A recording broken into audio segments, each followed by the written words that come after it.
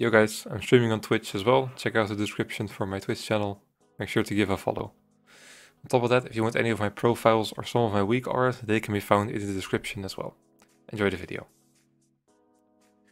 So the first thing, and arguably the most important part about healing UI, is probably the rate frames. So this is a clip of me running in the background. I'll be talking over it a little bit. So I have, as you can notice, the standard Blizzard frames. That's an odd decision. People may laugh at me for that. The reason I do that is because I think they're really clean. I think they're more clean than the other ones that I've seen. Other raid frames are things like Healbot or anything else. They usually use like a darker background, which for some reason I can't really see if someone is low HP or not. On top of that, I think the colors on the normal Blizzard frame are fine. So that's why I use them. I do use a skin though, like a slight alteration. There's also a Reddit post in the description that you can check out how you can install that skin. It's really not hard, it takes like a minute to do.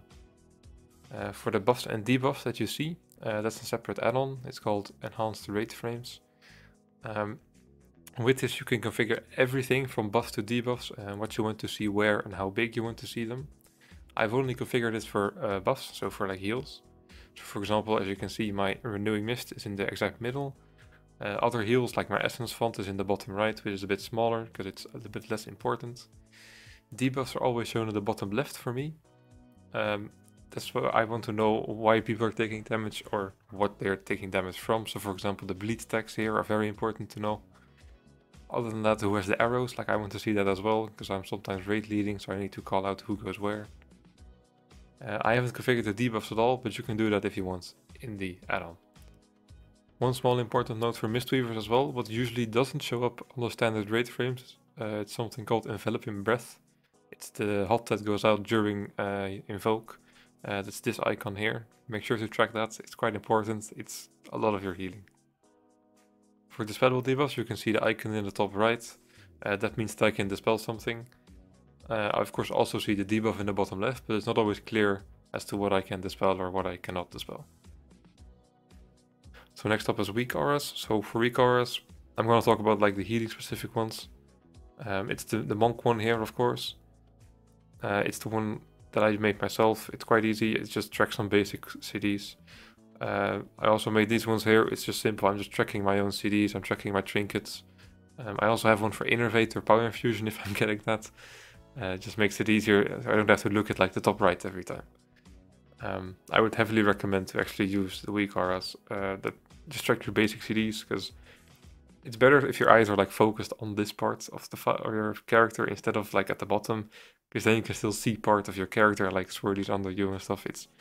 I would definitely recommend it.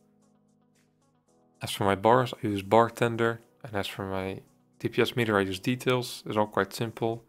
For my target frames, I use Easy Frames.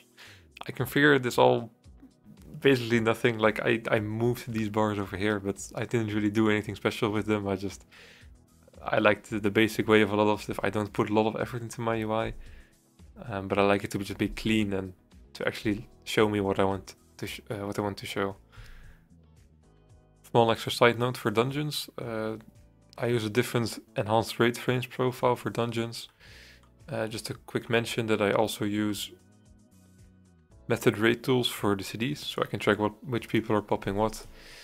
For dungeons, I just made all the icons bigger and made some stuff clearer for myself to actually know what I use. I also made the defensive part, so when I use something like my defensive, it shows up in the top left. It shows up for everyone, so I know when people are popping CDs, so I actually don't have to heal them a lot maybe. Other than that, I don't use a whole lot of like UI overhauling add-ons. I don't use Elf UI, I don't use Tuck UI, I don't use anything else really. So I hope you enjoyed it. I hope I taught you something. Be sure to check out the description for the profiles if you want it. And I'll see you guys next time.